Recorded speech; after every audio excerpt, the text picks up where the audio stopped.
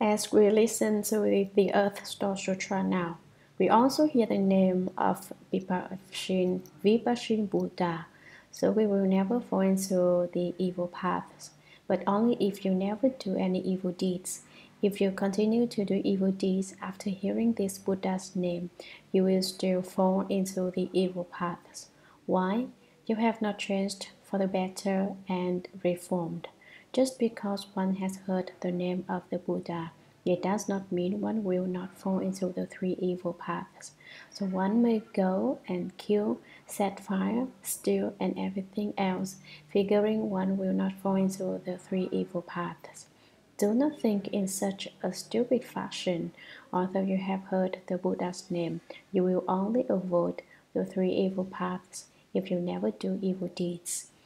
They will always be born among people or gods and will abide in supremely wonderful bliss.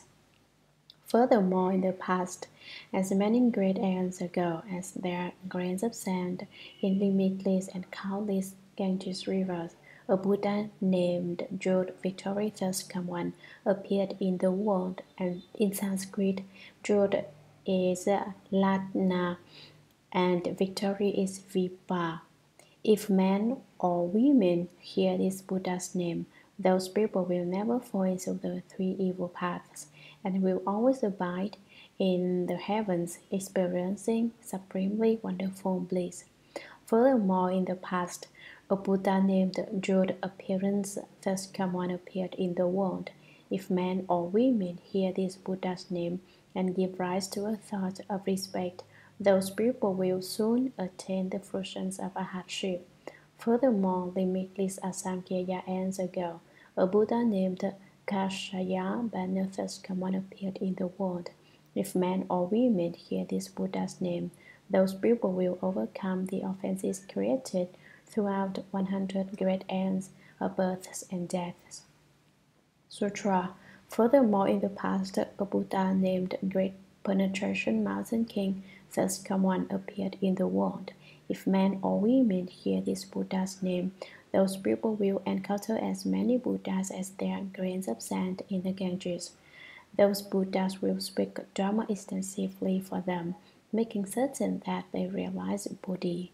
Furthermore, in the past, there were Buddhas named Pure Moon Buddha, Mountain King Buddha, Wise Victory Buddha, Pure Name King Buddha, Accomplished Wisdom Buddha, Unsurpassed Buddha, Wonderful Sound Buddha, Full Moon Buddha, Moon Face Buddha, and indescribably many other Buddhas, world honored one, beings of the present and future, both gods and humans, both male and female, can amass such limitless merit and virtue by reciting only one Buddha's name. How much more merit will they amass by reciting many names? Those beings will personally obtain benefits in their lives and deaths significant enough to keep them from ever falling into the evil paths. When people are on the brink of death, a group of their relatives, or even just one of them, should recite a Buddha's name aloud for the people who are ailing. If they do, the karmic retributions of those people who are about to die will be dissolved. Even offenses deserving fivefold relentless retribution, offenses warranting fivefold relentless retribution, are so extremely heavy that those who commit them should not escape retribution for millions of aeons. If, however, at the time of such offenders' deaths, someone recites the names of Buddhas on their behalf, then their offenses can gradually be dissolved. How much more will that be the case for beings who recite those names themselves? The merit they create will be limitless and will eradicate measureless offenses. Commentary. Furthermore, in the past, a Buddha named Great Penetration Mountain King thus come one appeared in the world. If men or women hear this Buddha's name, those people will encounter as many Buddhas as there are grains of sand in the Ganges. Those Buddhas will speak the various terms of the Dharma extensively for them, making certain that they realize the enlightened fruit of unsurpassed Bodhi. Furthermore, in the past, there were Buddhas named Pure Moon Buddha, Mountain King Buddha, Wise Victory Buddha, Pure Name King Buddha, Accomplished Wisdom Buddha, Unsurpassed Buddha, Wonderful Sound Buddha, Full Moon Buddha, Moon Face Buddha, and indescribably many other Buddhas.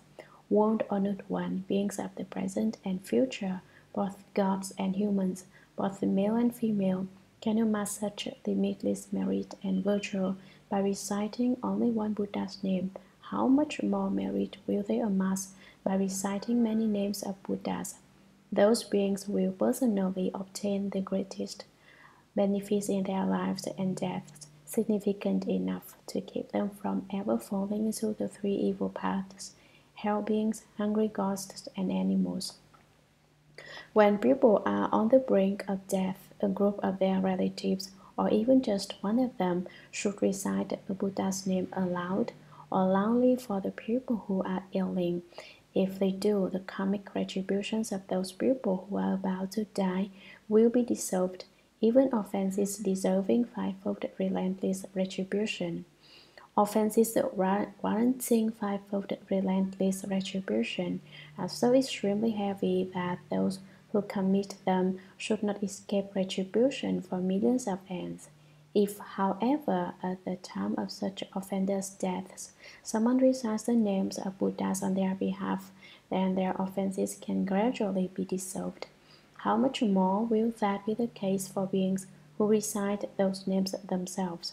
The merit they create will be limitless, so they acquire limitless blessings and will eradicate measureless offenses. The conditions and comparative merit and virtue of giving, Chapter 10. Commentary. Comparative is derived from comparisons and measurements. There are three forms of giving: giving of wealth, giving of Dharma, giving of fearlessness. What is giving of wealth? The gift of wealth is divided into two types: inner and outer wealth. Inner wealth is your body, mind, and life. Your outer wealth is all the gold, silver, treasures, jewels, and everything external to the body. On a larger scale, giving of the outer wealth can be giving all the wealth of your country to another person, or the king gives the power and authority to another person to let him be the king. Just like Shakyamuni Buddha, he yielded the position of a king to others, giving all the wealth of his kingdom to others. This kind of giving even includes giving away one's wife. The first thing that humans can't let go of is wealth. If one can give away wealth, then this is the breaking through of stinginess and greediness. The second hardest is beauty. Giving away beauty is difficult also. But if you can do what is difficult, that is because you are sincere. So all the real cultivators who are seeking Dharma surrender even their spouses for the sake of Dharma. Any reason other than seeking Dharma, of course, is not justified. Undoubtedly, one cannot give up his wife and find a prettier one. This is the same as giving away nothing. It is not giving when you are tired of the old one and want to exchange him or her for a new one. The only words to describe this behavior are insatiably greed. It is desire and discontentment. One time, during a lecture, we were on the subject of giving away one's wife. There was a wife who wanted to give away her husband, but she couldn't find anyone willing to accept him. So she could not give her husband away. Besides giving away external items, one can also give away one's internal things. The gift of inner wealth consists of the giving of head, eyes, brain, and marrow. It also includes the giving away of skin, blood, muscle, and bones. The giving of Dharma is learning the Buddhadharma, but it is not like clutching your treasures while the country lies in waste. An example of what that quote means is when you are holding a treasure that can save people, say that treasure is the wish-fulfilling pearl.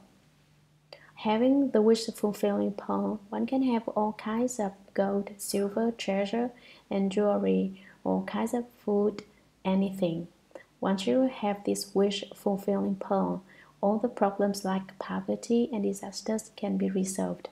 But you don't use this wish-fulfilling pearl to help your country and watch all the people of the country starving, suffering, and dying.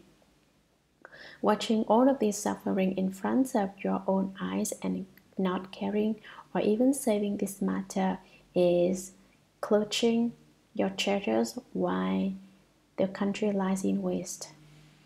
Another example is when you know how to speak Dharma but refuse to, because once other people understand the Dharma, they will reach your level of understanding. By refusing to speak Dharma, you remain at a higher level than others. These kinds of thoughts are about clutching your treasures while the country lies in waste. So, one should always speak Dharma to other people, telling everybody to hear the Dharma to cultivate and become awakened. The gift of fearlessness is when a person has a kind of disaster and feels fearful. You comfort the person with soothing words, making them not afraid. Chapter 10 of this sutra is talking about the cause and effect of the merit and virtue of giving. Sutra. At that time, Earth-star Bodhisattva Mahasattva, based on the Buddha's awesome spiritual strength, rose from his seat, knelt on one knee, placed his palms together, and said to the Buddha, "World honored one, I have observed beings within the paths of karma and compared their acts of giving. Some do a little and some do a lot. Some receive blessings for one life, some for 10 lives, and some receive great blessings and benefits for hundreds of thousands of lives. Why is that? Please, world honored one, explain that for us." Commentary. At that time, Earth-star Bodhisattva Mahasattva, based on the Buddha's awesome spiritual strength, rose from his seat, knelt on one knee, placed his palms together, and said to the Buddha, "The passage before world honored one is a preface added while the sutras were compiled. This is like a descriptive article on how this text came to be. The parts after the world honored one to follow the Earth-star Bodhisattva's words. World honored one, I have observed beings within the paths of karma. The 6 paths are heavenly beings, human beings, asuras, hell beings, hungry ghosts, and animals. How do they create karma? At first, there is ignorance, confusion that creates karma and retribution to undergo. The beings in the 6 paths are all muddled and cannot find their way out, and compared their acts of giving. Some do a little and some do a lot. According to my comparisons, the merit from living beings giving range from slight to tremendous. Some receive blessings for one life, some for 10 lives, and some receive great blessings and benefits for hundreds of thousands of lives. Why is that? Please, world honored one, be compassionate and explain that for us." Sutra. At that time, the Buddha told Earth-star Bodhisattva, "Here in this assembly in the palace of the Charashimsha heaven, I will now discuss the comparative merit and virtue derived from acts of giving done by the beings in Jambudvipa. Listen attentively to what I say." Earth-star said to the Buddha, "I have wondered about this matter and will be pleased to listen." The Buddha told Earth-star Bodhisattva, "In Jambudvipa, leaders of nations, prime ministers, high officials, great elders, great kshatriyas, great brahmans, and others may encounter those who are poor, hunchbacked, crippled, dumb, mute, deaf, retarded, blind, or handicapped in other ways. Those leaders and good people may wish to give to those unfortunate ones and may be able to do so with great compassion, a humble heart, and a smile. They may arrange to give generously, either personally with their own hands or by arranging for others to do so, using gentle words and sympathetic speech. The blessings and benefits that such leaders and good people will accrue will be comparable to the meritorious virtue derived from giving to as many Buddhas as there are grains of sand in 100 Ganges rivers. Why is that? Those leaders and good people will receive such rewards of blessings and benefits for having shown a greatly compassionate heart toward the most impoverished and disabled individuals. Throughout hundreds of thousands of lives to come, they will always have an abundance of the 7 gems, not to mention clothing, food, and the necessities of life. Commentary. At that time, the Buddha Shakyamuni told Earth Star Bodhisattva, "Here in this assembly, all the Bodhisattvas, hearers, arhats, and all the heavenly beings, dragons, ghosts, and spirits, in the palace of the Jajachimsha heaven, I will now discuss the comparative merit and virtue derived from acts of giving done by the beings in Jambudvipa. Listen attentively to what I say." Earth Star said to the Buddha, "I have wondered about this matter and will be pleased to listen." We have to understand that it's not that Earth Star Bodhisattva questions this subject. He understands the range of merit from giving very clearly, but he is requesting Dharma for living beings so all will understand the merit of giving. These are the causes and conditions for him, saying that he has wondered about this matter. Don't read the Sutra and say Earth Star Bodhisattva does not know about this matter or questions it. No, Earth Star Bodhisattva understands the matter, but he said that he wondered about the subject. Isn't that lying? But this kind of lying does not benefit him, nor does it harm anybody else. In fact, it actually benefits other people, because he knew that living beings don't know this principle, so he set up this hypothetical question for the Buddha. So he acts as the Dharma requester. For instance, sometimes a person asks some question not because they themselves don't understand, but rather to have more people understand this matter. The Buddha told Earth Star Bodhisattva, in Jambudvipa, leaders of nations, prime ministers, high officials, great elders, the ones who are most affluent and virtuous. A great elder has 10 kinds of moral conduct: nobility, high positions, very wealthy, mighty, very wise, older in age, unadulterated conduct, courteous, praised by superiors, supported by subordinates. Great Kshatriyas are India's royalty, nobility. Great Brahmins, descendants of those who practice purity, also nobility. There are 4 types of social classes in India: Kshatriyas, Brahmins, Vaishyas, and Chadalas. Vedas are businessmen and Chadalas are butchers, and others may encounter those who are poor. The richest elders, great Kshatriyas, and great Brahmins encounter those of the lowest class, such as beggars, employees, and ignoble occupations. The poorest people and the poor and sick, hunchbacked, crippled, dumb, mute, or speech impaired, deaf, retarded, blind, or disabled in other ways, such as missing arms, legs, eyes, or any other body part. Those leaders and good people may wish to give to those unfortunate ones and may be able to do so with great compassion, a humble heart, and a smile. They may arrange to give generously, either personally with their own hands or by arranging for others to do so, using gentle words and sympathetic speech. The blessings and benefits that such leaders and good people will accrue will be comparable So the meritorious virtue derived from giving to as many Buddhas as there are grains of sand in 100 Ganges rivers. Why is that? What is the reason? How come a leader who smiles as he gives to the poor will accrue as much merit as giving to Buddhas the number of grains of sand in 100 Ganges rivers? What is the principle behind this?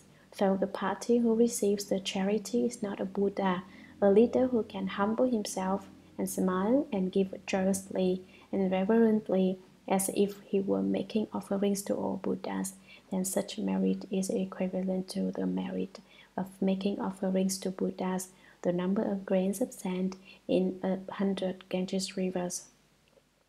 Those leaders and good people will receive such rewards of blessings and benefits for having shown a greatly compassionate heart toward the most impoverished and handicapped individuals. Throughout hundreds of thousands of lives to come, they will always have an abundance of the 7 gems, not to mention clothing, food, and the necessities of life. Sutra. Moreover, earth store in the future, the leaders of nations, Brahmins, and others may encounter Buddhist stupas, monasteries, or images of Buddhas, Bodhisattvas, heroes, or Pratika Buddhas, and personally make offerings or give gifts to them. If they do that, each of those leaders and good people will serve as Lord Chakra for a duration of 10 aeons, enjoying supremely wonderful bliss. If they are able to transfer the blessings and benefits of that giving, dedicating it to the Dharma realm, then those leaders of nations and good people will reign as great Brahma heaven kings for 10 aeons. Moreover, earth store in the future, leaders of nations, Brahmas, and others may, upon encountering ancient Buddhist stupas and monasteries or sutras and images that are damaged, decaying, or broken, resolve to restore them. Those leaders and good people may then do so themselves or encourage others, as many as the hundreds of thousands of people, to have and thereby establish affinities. Those leaders and good people will become wheel-turning kings for hundreds of thousands of successive lives, and those who made offerings with them will later be leaders for small nations for as many lives, if they resolve to dedicate that merit before the stupas or monasteries. Then, based on that limitless and unbounded reward, those leaders, good people, and their helpers will all eventually complete the path to Buddhahood. Commentary. Moreover, let me tell you some causes and conditions of giving. Earth store, you also note that in the future, the leaders of nations, Brahmins, and others may encounter Buddhist stupas, monasteries, or images of Buddhas, Bodhisattvas, heroes, or Pratika Buddhas. Sanskrit for those enlightened by conditions when there are Buddhas in the world, and solitarily enlightened ones when there are no Buddhas in the world, and they personally make offerings or give gifts to them. If they do that, each of those leaders and good people will serve as Lord Chakra for a duration of 10 aeons, enjoying supremely wonderful bliss. If they are able to transfer the blessings and benefits of that giving, rejecting these for themselves and dedicating it to the Dharma realm, then those leaders of nations and good people will reign as great Brahma heaven kings for 10 aeons. Moreover, let me make it a bit more clear. Earth store Bodhisattva in the future, leaders of nations, Brahmins, and others may, upon encountering ancient Buddhist stupas and monasteries, or sutras and images that are damaged, decaying, or broken, resolve to restore them, volunteer to repair or reconstruct Buddha images and temples.